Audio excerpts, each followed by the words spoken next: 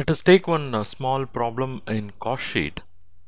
We have to prepare cost sheet with as many details as possible and ascertain the selling price per unit of the product. We have direct materials 12.5% of selling price, direct labor 17.5% of selling price, production overheads, this is 1/3 of prime cost, administration overheads 50% of production cost, and profit is 750 per unit, and that represents 15% of sales. So with this information we have to prepare a cost sheet and find out what is the selling price per unit. Okay, so let's have a cost sheet, let's have a structure. Let me do that here. We'll have particulars and all information are available to us in percentages. So we'll have a column for percentage, then we'll have the column for amount. Okay, so this should help us to proceed further. To start with, let's see what is the proportion of direct materials. What is the proportion of direct materials? Direct materials is 12.5% of selling price. So here let us just fill the percentage, because only when we know what is the selling price we can apply 12.5% on selling price and derive the amount. Till then we can't. Okay, so now we'll just have the direct materials percentage. Go back, we have direct labor which is 17.5%. so we'll capture that. Direct labor, and this is 17.5%. okay, so you have the materials and labor. Now if you sum these two together, we'll call it as prime cost. So this is going to be called as prime cost, which is nothing but A plus B. Okay, so let me total 12.5% plus 17.5%. so your prime cost is 30%. okay, then with this, what else I should add? Let me go back. Question says the production overheads, which is nothing but the factory overheads, is 1/3 of the prime cost. So I have to apply 1/3 on prime cost, and that will help me to find out what is my production overheads. So item D, my production, or say factory overheads, and this is nothing but item number C multiplied by 1/3. okay, because 1/3 of prime cost is my production overheads. So let me do that. I'll multiply 1 by 3. okay, or simply I should divide it by 3, and that says it is 0.1, and that 0.1 is actually 10%. okay, so now I have prime cost, I have production or factory overheads. okay, so if I total this, I'll get what is known as factory cost. Item E, I'm going to get factory cost, and factory cost is nothing but item number C plus item D. okay, so let's see what's the total. It is 30% plus 10%, so it is 40%. Now let me go back to the question. Question says administration overheads are 50% of production cost. Do we have the production cost? No, because we have reached only till factory cost and we don't know what is production cost, but administration overheads are given as a percentage of production cost. So how do we proceed? Here I want to give a note. Let's understand how that process works and then we'll come back. okay, so probably I'll keep that note here. So I'll call it as working note 1, calculation of administration overheads. And we were said that administration overheads is equal to 50% of production cost. So if you can arrive at the production cost, then 50% of production cost is going to be administration overheads. okay, now let me expand that. Your admin overheads, let me just copy paste. Yeah, your admin overheads is basically 50% of your production cost. Then we should know what is production cost, right?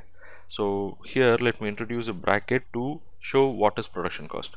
Production cost is nothing but a sum of factory costs and admin overheads. So the sum of factory cost and admin overheads actually makes up the production cost. Okay, so now we know what is factory cost, we have just calculated. Okay, so factory cost plus admin overheads makes up the production cost, and 50% of this production cost is actually admin overheads.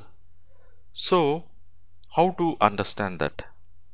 See, if 50% of production cost goes to admin overheads, then the balance 50% should go to factory cost, because we know that production cost, let me break up that here. We know production cost is actually sum of two items. One is factory cost and the other one, let me have a plus sign here, and the other one is admin overheads. And the question says admin overheads is 50% of production cost. So if this is going to be 50% of production cost, then the remaining 50% should go to factory cost.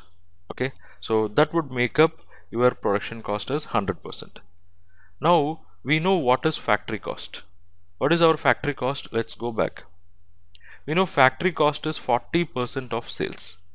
If factory cost is 40% of sales, okay, and if you take a look at the production cost, which is 50%, then your admin overheads should also be 40% of sales.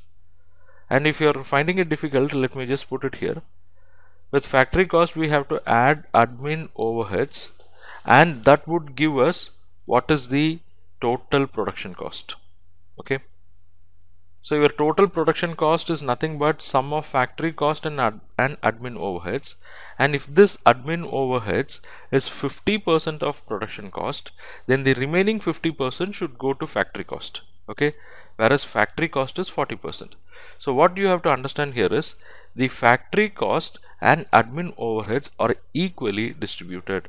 That is, the relationship between these two is 50-50, or if I put it in the form of ratio, they are in 1:1 ratio. Okay, they are in 1:1 ratio. So if factory cost is 40% of sales, then admin overhead should also be 40% of sales. So this is what I was driving. Okay, so the admin overheads is also 40% of sales, and now you will get that message. The total production cost is sum of factory cost and admin overheads, which is 80%, and the information what you have in the question is admin overheads is 50% of production cost. Your production cost is 80% of sales. Apply 50% on that, you are getting 40%. So what we have done is right. Okay, so we have total production cost now. Then what we should do, we should add selling and distribution expenses to find out the cost of sales. So let me do that. Item H, selling and distribution expenses, but I think the question is silent about that, so I cannot fill any percentage here. But with total production cost, if I add selling and distribution expenses, what I'll get is total cost of sales. I don't know what is total cost of sales, but with total cost of sales, if I could add profit, I'll be able to find out selling price per unit, right? So with this, let me add profit. And I know that information because it was mentioned profit is 5% of sales. So if we are saying that profit is 5% of sales, then sales should be 100, right? Only then it makes sense. Sales should be 100. So now I think through a reverse calculation we'll be able to find.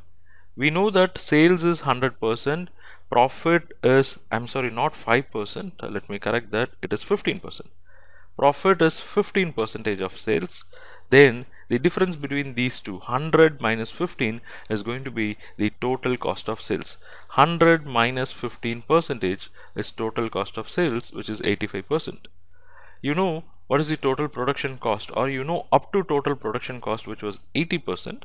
Your total cost of sales is 85%. So why your total cost of sales is greater than the production cost?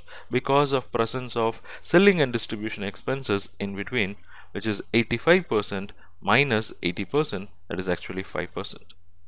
Okay, so in this way you can also find out what is your selling and distribution expenses. So I think now we have percentage for each and every item in this cost sheet. So from where we can start with, do we have information about any of these items? Only one item we have, that is profit. Profit is 750 per unit. So here let me capture. I know my profit is 750. Okay, and if this 750 is representing 15%, look at here, 750 is representing 15%, then what should be 100%? So how can I find that? 750 represents 15%, so the 100% is supposed to be 5000. So once I get this 5000, then I think I can find everything, because all the other items are linked with sales. If you look at the percentage, everything is linked with sales. So let me go back here. Direct materials. Direct materials is nothing but sales into 12.5%, so which is 625. Fine. So let me just modify the formula. So I'll have this with $sign so that it does not undergo a change. So what about direct labor? 17.5% of sales. That is 5000 into 17.5%, so I get 875. And prime cost is nothing but sum of these two items, and it is 1500. And what is production overheads? It is 1/3 of my prime cost. So 1500 divided by 3, and it is 500. So factory cost is sum of prime cost plus the production or factory overheads, which is 2000. Then comes admin overheads. Admin overheads and factory overheads, they are in equal proportion, so 2000 and 2000. So both makes up your total production cost, which is 4000. Then comes selling and distribution expenses, which is 5% of sales. Sales into 5%, so 250. So what's your total cost of sales? 4000 plus 250, 4250. Add profit of 750, so you get sales as 5000. So this is a simple cost sheet where you have used the information, the percentages related with sales, to find out the cost per unit and the selling price per unit.